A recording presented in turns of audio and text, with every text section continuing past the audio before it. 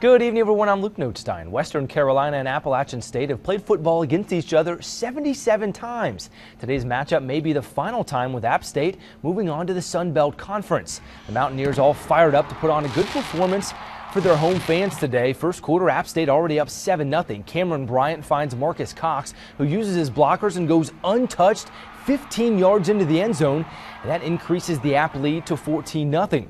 Fast forward to the second quarter, Mountaineers keep piling on. Marcus Cox sets a school record for freshmen with 215 rushing yards to go along with 4 touchdowns. This one, 56 yards. App State leads Western 24-0. Later in the second quarter, Cameron Bryant looks downfield for a wide open Tony Washington 50-yard strike as the Mountaineers score the first 31 points of the ball game.